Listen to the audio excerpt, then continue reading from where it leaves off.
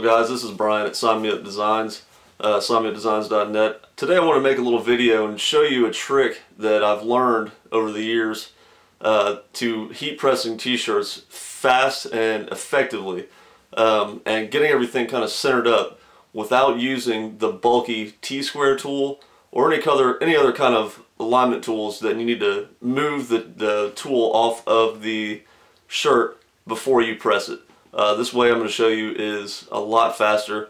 I've done runs of about 60 shirts with a heat press. You know, it takes a little bit longer than screen printing, obviously, but this is a way that I've found that that's really the best way to do it, as far as getting everything perfectly aligned and making a consistent run of shirts that are heat transfer shirts. So with that being said, let's get this video started. Alright guys, so first thing you want to do is you want to go to harborfreight.com, and that's going to pull up the home page here. You want to go in the search keywords or item number, and you're going to want to type in laser marker, and the first result you get is this laser marker that looks like it's on a circular saw, and this is the tool you're going to need right here. As you can see, it's only $5.99. Now if you don't have a Harbor Freight close to you, you can actually order it from the website and they can ship it to you.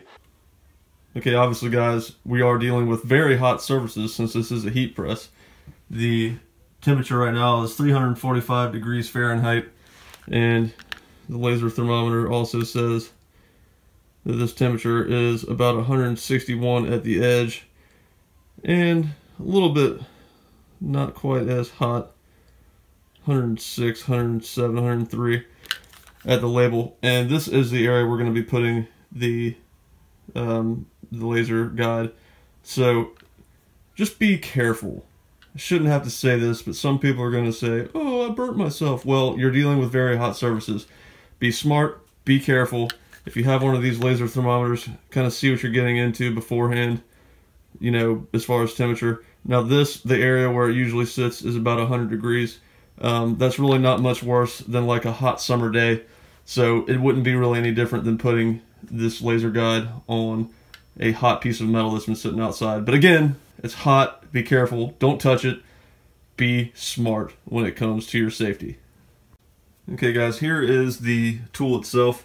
As you can see, it's got a magnetic base, it's got 3 small little magnets there, and it's got a push button in the back. And what it does is it actually sends a laser line across, a horizontal laser line across. You know, the closer you go, the smaller the line gets, and then you can kind of bring it back. You can actually adjust this too by turning the head right here. You can adjust which way the line shoots, which you'll probably have to adjust it when you first get it. But here's how it kind of mounts.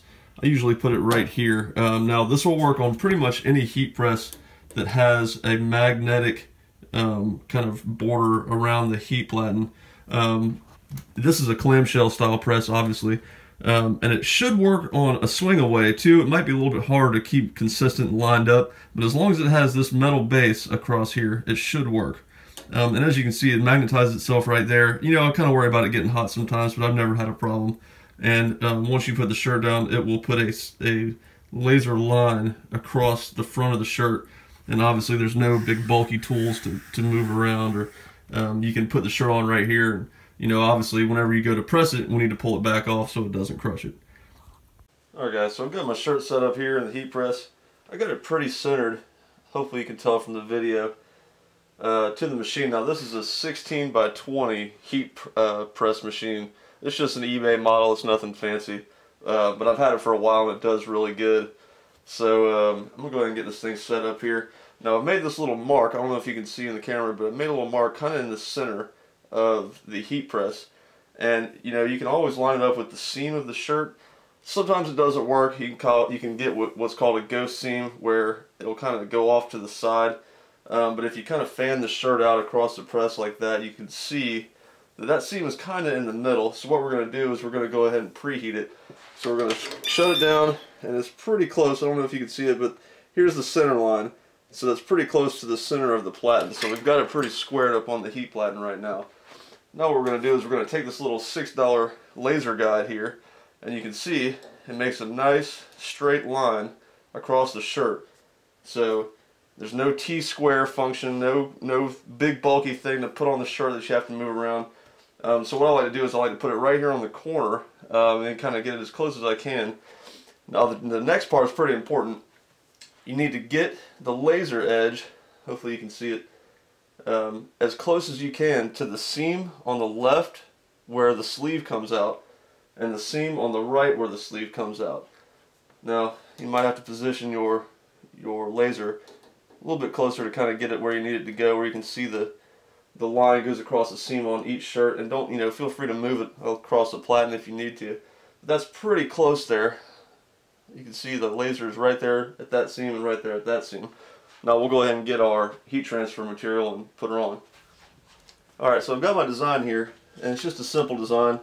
We're going to go ahead and center it up with the lasers. You can see we've got it on the seams there. So again, it will work for centering the vertical position. You have to kind of eyeball the horizontal position still. So like I said, you can go by the seam, but that's kind of a phantom seam sometimes. So if you get it pretty close, and I just kind of judge from the edge of the heat press, it's pretty close there. So again, it's not an exact science, but it is way easier. So as you can see, it's lined up perfectly on our laser design here. It's not going to interfere with our collar on the back side. Then we can go ahead and pull our laser off and get our Teflon sheet. And we'll press it down. Is this not the most annoying timer sound you've ever heard? I just had to share this with you because it literally pierces my ears every time I hear it.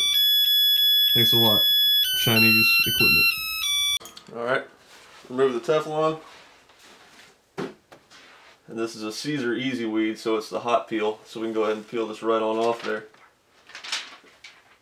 And the end result, as you can see, is a perfect press vertically on the shirt. No big bulky T-square tools. You don't have to, that just took forever.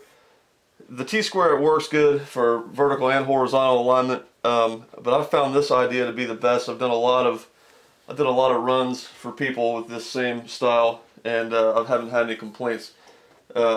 So I really feel like this is the easiest, most effective, and the T-square tool I believe is around 50 bucks after shipping, and this is non-comparable. It's $6.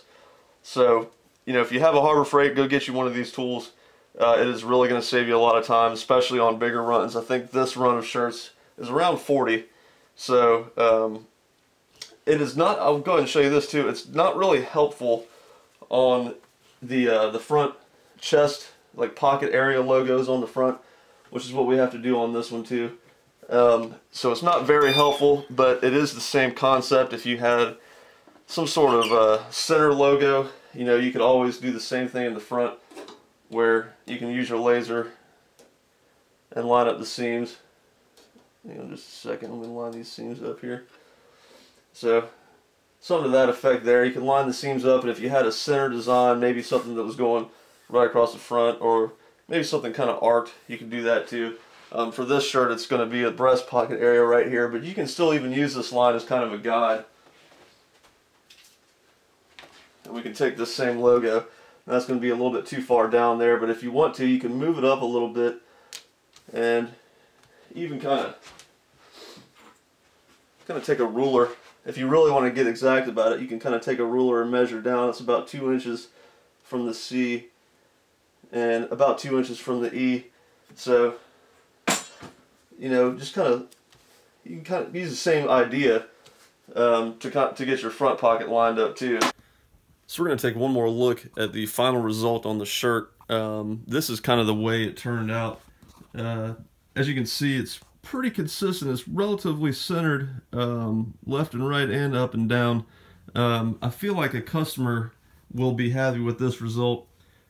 The alternative would be, obviously using the T-square tool, but, it's going to take a little bit longer. I think this run of shirts I have to do is about 40. So the customer should be pretty happy with that result.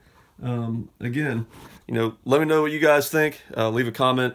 you know, maybe I'm an idiot. You know, you're not going to hurt my feelings. Just tell me what you want to tell me in the comments, and I'll try to respond if I can. So there you have it, guys. I hope you learned something from this video. If you did, thumbs up, subscribe, like the video, comment. If you know of another way that might be a little bit faster, please, by all means, I'm open to suggestions. Leave a comment in the video.